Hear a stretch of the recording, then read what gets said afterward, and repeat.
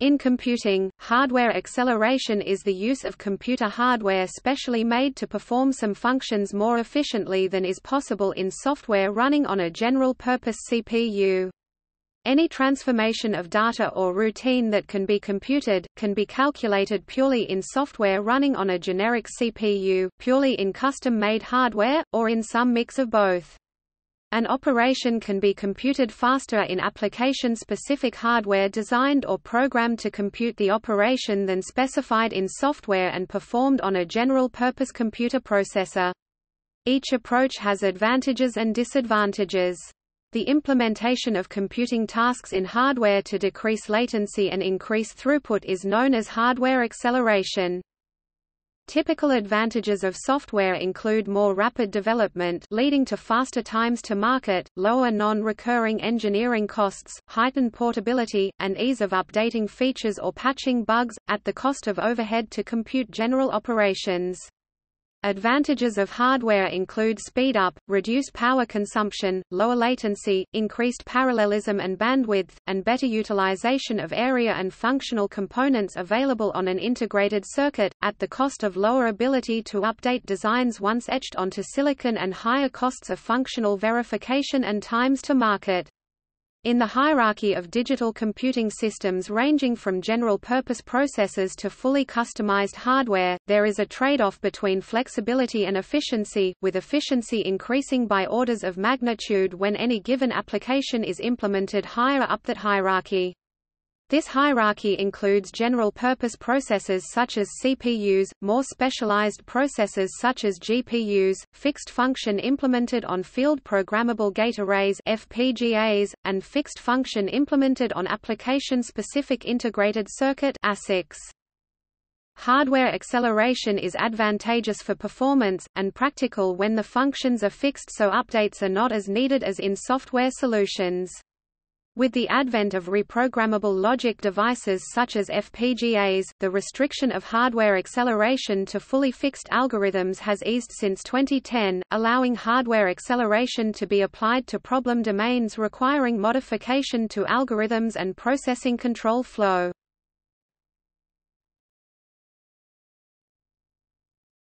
Topic overview. Integrated circuits can be created to perform arbitrary operations on analog and digital signals. Most often in computing, signals are digital and can be interpreted as binary number data. Computer hardware and software operate on information in binary representation to perform computing. This is accomplished by calculating Boolean functions on the bits of input and outputting the result to some output device downstream for storage or further processing.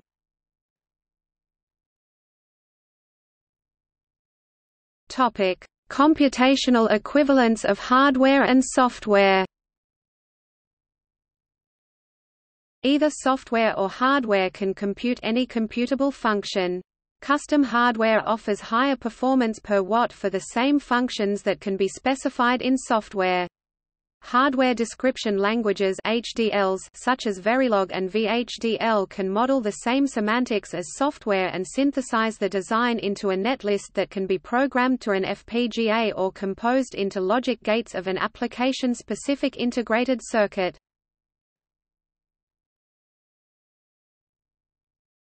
Topic: Stored program computers. The vast majority of software-based computing occurs on machines implementing the von Neumann architecture, collectively known as stored program computers. Computer programs are stored as data and executed by processors, typically one or more CPU cores. Such processors must fetch and decode instructions as well as data operands from memory as part of the instruction cycle to execute the instructions constituting the software program. Relying on a common cache for code and data leads to the von Neumann bottleneck, a fundamental limitation on the throughput of software on processors implementing the von Neumann architecture.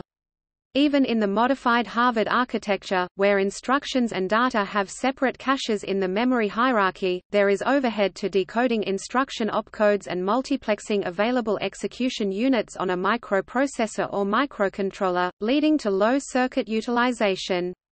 Intel's hyper-threading technology provides simultaneous multithreading by exploiting underutilization of available processor functional units and instruction-level parallelism between different hardware threads.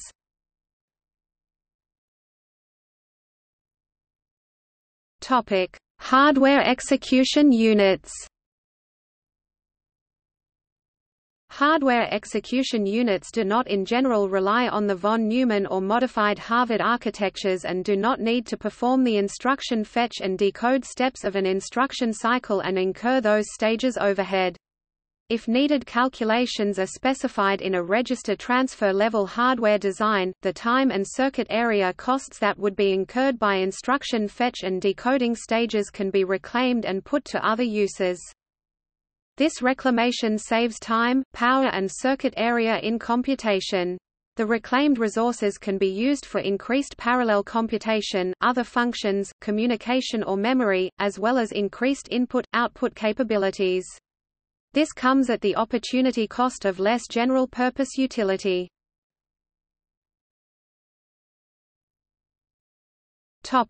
Emerging hardware architectures.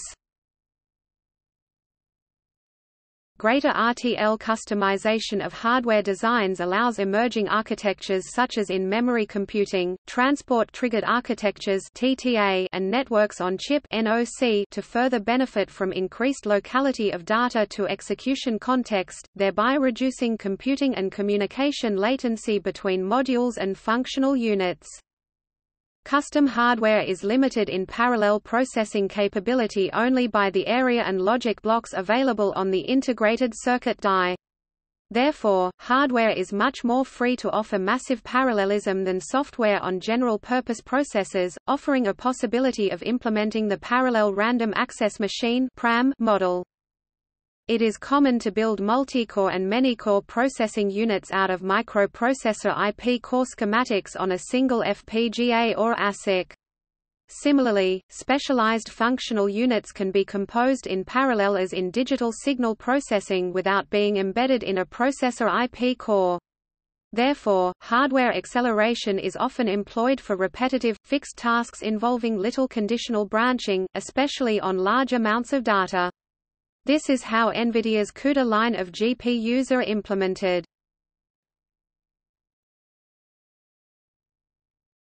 Topic: Implementation metrics.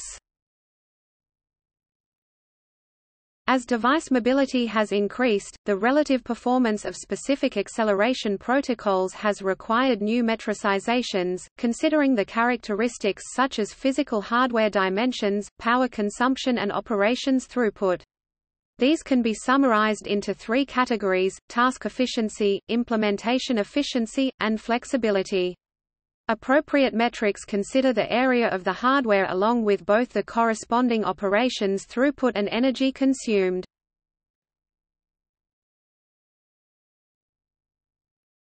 Topic: Example tasks accelerated.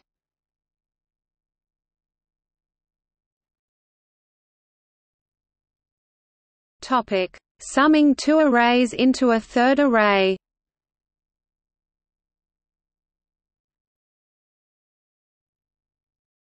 Topic: Summing 1 million integers.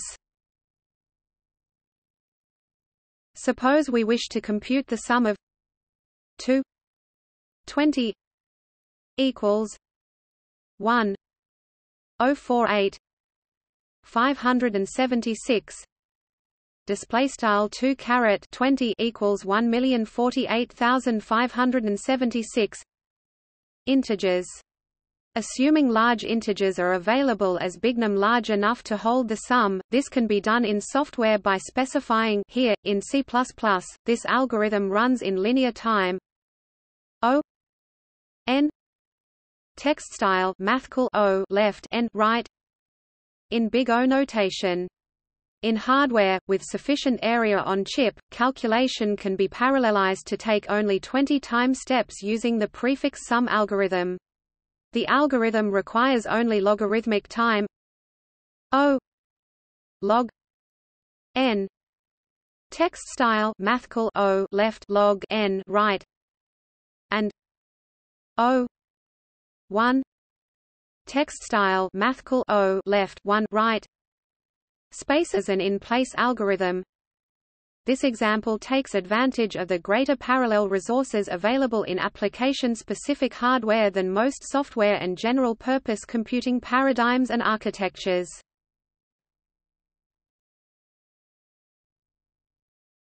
Topic: Stream processing. Hardware acceleration can be applied to stream processing.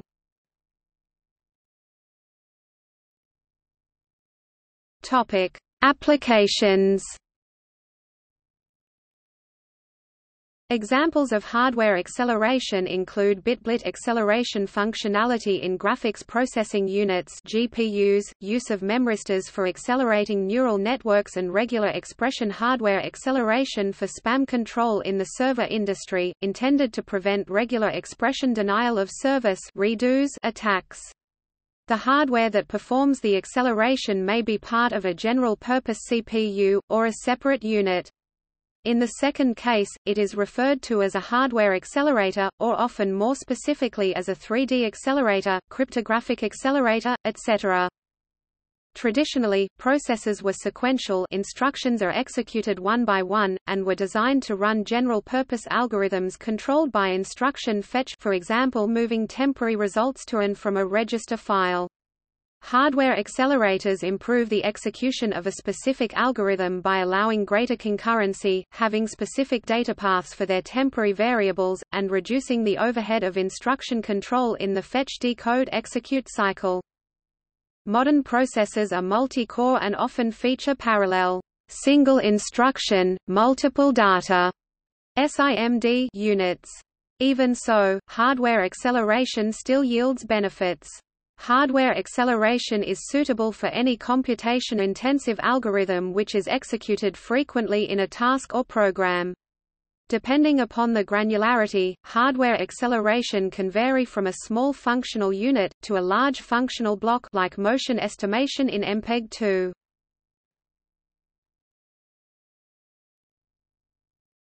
Topic: Hardware acceleration units by application.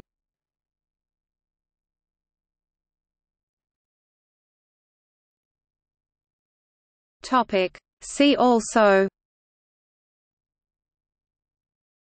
Coprocessor, DirectX video acceleration (DXVA), direct memory access (DMA), high-level synthesis, C to HDL, flow to HDL, soft microprocessor, Flynn's taxonomy of parallel computer architectures, single instruction, multiple data (SIMD), single instruction, multiple threads (SIMT), multiple instructions, multiple data (MIMD), computer for operations with functions.